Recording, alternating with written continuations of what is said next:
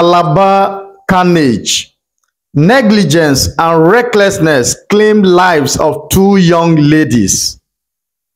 NNPC declares 3.3 trillion profit for 2023.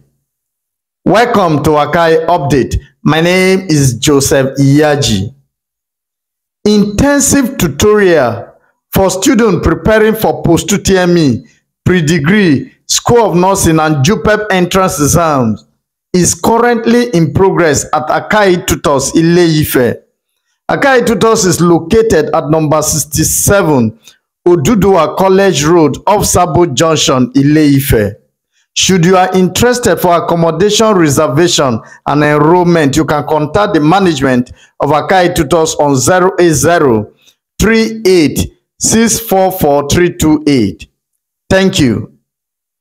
The Nigerian National Petroleum Company, NNPC Limited, has announced a significant profit of 3.3 trillion naira for the 2023 fiscal year, marking a notable increase from the 2.54 trillion profit reported in 2022.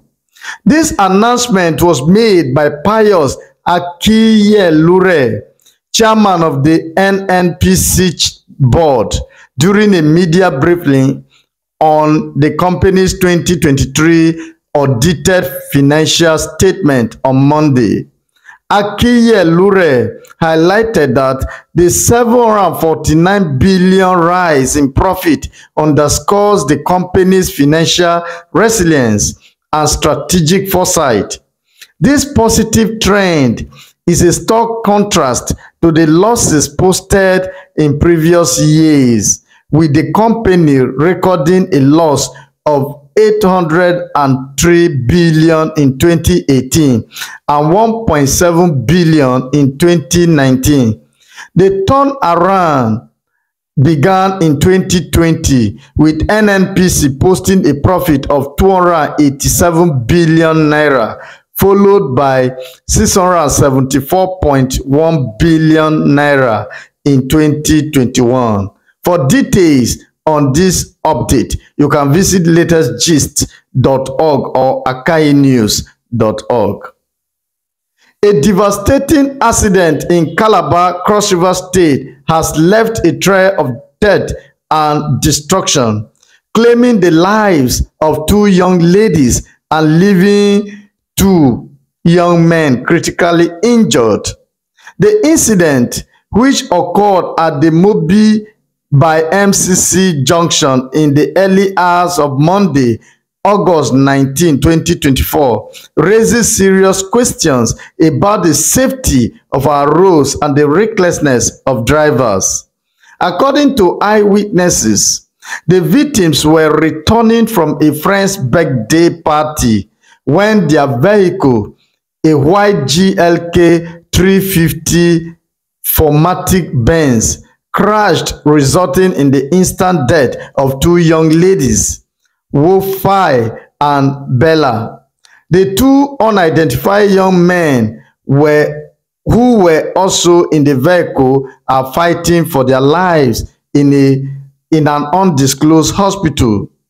The fact that the victims were affiliated with the Cross River State College of Health Technology, Calabar, makes this tragedy even more heartbreaking. These were young lives full of promise and potential, cut short by the negligence and recklessness of others. The cause of the accident is still unknown, but it is clear that something needs to be done to address the carnage on our roads. The authorities must take responsibility for ensuring that our roads are safe and that drivers are held accountable for their actions. This tragedy is a wake-up call for all of us. We must demand more from our leaders and from ourselves. We must work towards creating a society where the value of human life is paramount and where negligence and recklessness are not tolerated. Rest in peace, Wofi and Bella. May your soul rest in perfect peace. Thank you for joining me in this segment of our news headline. My name is Joseph Iyaji, and this is Akai Update.